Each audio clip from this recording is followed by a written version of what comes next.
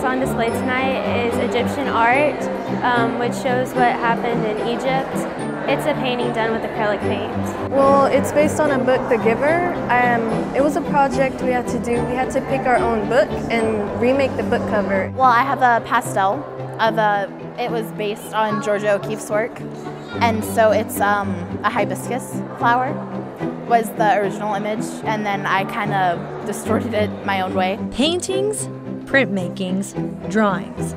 You name it, and they've probably got it here tonight. Well, tonight we have our middle school art show. It's a time where all the students who participate in art throughout the year can showcase their work for their families, friends, and other teachers in the district. An event like this allows students to see what they've done throughout the year and how their art has progressed. They've progressed quite a bit. At the beginning of the year, they were so, timid and afraid to express themselves through art, but as you encourage and you challenge them, they really kind of step up to the plate and just grow so much over such a short period of time. It's really amazing to see. And the students' art continues to develop as they learn new techniques within the classroom. We're learning how to shade and how to sketch out characters to just make comics and be free in art. Right now we're about to start doing color reels, which shows primary and secondary colors.